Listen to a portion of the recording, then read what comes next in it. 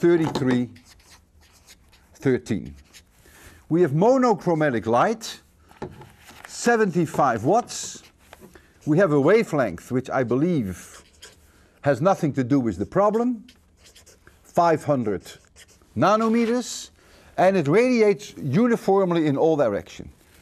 And the question now is, what is the associated E0 and B0, the amplitudes of the E vector and the B vector, if I am at a distance r from this source, light source, of about 3 meters. Now in what follows, I'm going to pretend that I can represent this radiating source, which radiates, I hate to use that word, but it radiates photons in all directions. I pretend that it can be represented by a plane electromagnetic wave described in the way we just did, with a uniquely defined E vector and B vector, except that now it doesn't go in one direction, but it goes out spherically. And when I do that, I have here this source which has a certain energy per second, 75 watts. I call that the luminosity, because I'm an astronomer and astronomers call that luminosity. And let me put around this source at radius r a sphere. And let me put here a little surface element on the sphere. Then there will be an energy flux flowing through this little surface element, which is perpendicular to this direction of r. This element A, this little element dA, whatever you want to call it, is perpendicular to this flux. It's in the same direction that the radiation is going. So L is luminosity, which is always in joules per second. That means in watts. F is energy flux, which is joules per second per square meter. And so therefore, if there is no absorption between the source and this sphere could be huge, could be 10 meters, could be 10 light years. But all the energy must come out of that sphere if there is no absorption between the source of electromagnetic radiation and the sphere with radius r.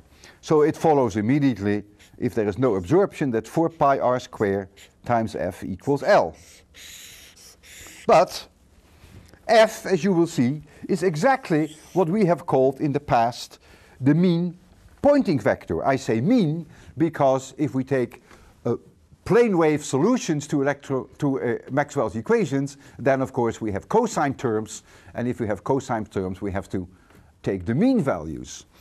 And so the mean value of the Poynting vector, which equals the mean value of E cross B divided by mu 0, then also equals L divided by 4 pi r squared. And you see immediately, which is no surprise of course, that the Poynting vector falls off as 1 over r squared. The farther you are away, the smaller the flux, and it goes as 1 over r squared. The luminosity, the amount of energy that comes out here, of course, is independent of r. So let us pursue this a little bit. Notice, by the way, that the Poynting vector is completely independent of the wavelength lambda. So if now you are being asked what is the E0 and what is the B0, you effectively have to use this equation. We know that the Poynting vector, the mean Poynting vector S, is the mean value of this quantity. Well, the mean value of that quantity equals 1/2 E0 squared divided by mu 0 times C. Remember, the 1/2 comes from the fact that you're going to get a cosine square term in here, because this has a cosine dependence of time and this has a cosine dependence of time. They're perpendicular to each other, so I can forget the cross. But B0 is also E0 divided by C, so that's why I get this C here. And that now equals L divided by 4 pi r squared. And you see, you know everything that there has to be known. You know L, you know R, mu0 and C, so out pops E0, and if you have E0, out pops B0. And so the E0 and the B0 only depend on L and R, they only depend on the Poynting vector, and they are independent of the wavelength. And since the Poynting vector falls off as 1 over R squared, you see that E0 falls off as 1 over R, and B0 also falls off as 1 over R. Let us take the sun. The sun is a very powerful source. It has a luminosity of 4 times 10 to the 6 watts.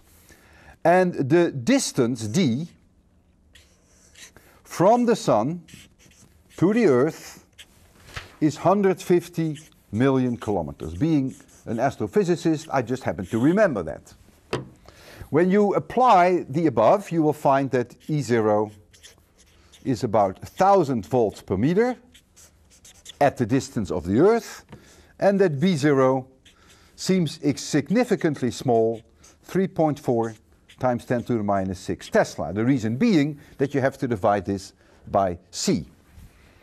And the mean value of the Poynting vector, which is the luminosity of the sun, divided by 4 pi r squared, is the famous number 1.4 times 10 to the 3 watts per square meter.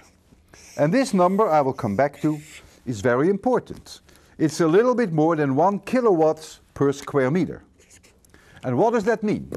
It means that the amount of energy from the sun that reaches the Earth for every square meter in the direction perpendicular to the radiation is a little more than 1 kilowatt per square meter. 1,000 joules per second. If you ever want to harvest solar energy, this is the maximum you can ever get. And I will get back to that, and you will see the consequences of that. The consequences of that are, as I will show you, that to harvest solar energy isn't by no means a trivial matter.